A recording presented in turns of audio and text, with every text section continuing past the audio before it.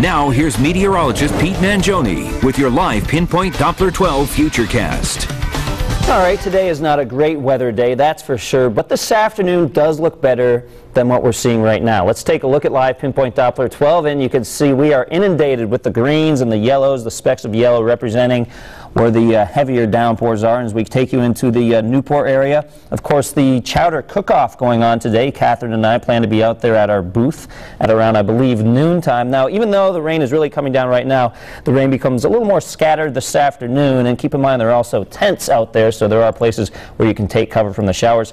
And over here at the URI campus in Kingston, we're also seeing a soaking of rain. But much like Newport, I do expect the showers to become more broken into the afternoon. It's not a day where the rain completely turns off and the sun comes out or anything like that, but at least it's improving over what we're seeing right now. One of the issues is the movement of the showers. It's moving from south to north, but eventually the entire line will shift out to the east, and that's the tricky part of the forecast. How long does that take? We do have some showers redeveloping here in Connecticut and off to our south. If that keeps happening, then we hang onto the rain a bit longer. If they kind of turn off, then we can turn off the rain sooner. So the bottom line is the threat of showers this afternoon, but not quite as much rain as we're seeing right now. And certainly already a lot has fallen. The streets are wet. A lot of those ball fields are soaked. Temperature right now 57 degrees. Winds are out of the east-southeast at 13 miles an hour.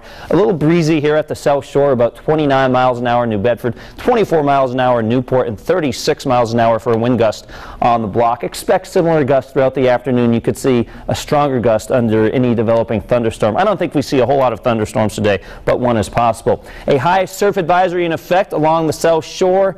Again, the winds coming in from the southeast fairly strong, so that will push the water up towards the coast a bit throughout the afternoon and evening. Overall, though, it's not a great beach day. And temperatures right now in the mid-50s, 57 Providence, 57 New Bedford, and westerly now up to 63 degrees. So our satellite picture does show where the showers kind of die away. Out towards New York City, portions of western Connecticut, the showers really tapering off.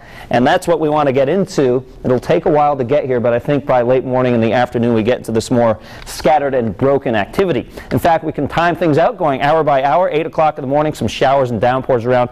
By 11 o'clock, I think some of the downpours and the steadier bands of rain start to break up. That will especially happen by the afternoon. Notice how a lot of the showers become broken, but the threat of a downpour or thunderstorm is still there. Same story into the evening with a threat of a shower or thunderstorm, but again, I think the majority of the time it will not be raining at this point, although even though it's not raining heavily, we may be stuck with some drizzle and mist, things of that nature. And then tomorrow, notice at 5 o'clock tomorrow, just some specks of green. That means tomorrow, the much better of the next 2 days. I think the majority of your entire Sunday will not be raining. Temperatures back into the 70s. In terms of rainfall amounts, well, the bulk of it will come down this morning. Most spots receiving between about an inch and an inch and a half, and some spots already getting close to this right now with that heavier band of rain pushing through this morning. So in terms of flooding, I think, some localized street flooding is possible. That should be about it. And as we take a look at our forecast for this afternoon, less frequent with the showers, temperatures in the upper 60s, and out on the water, small craft advisory in effect. That's for Narragansett Bay. We have a gale warning in effect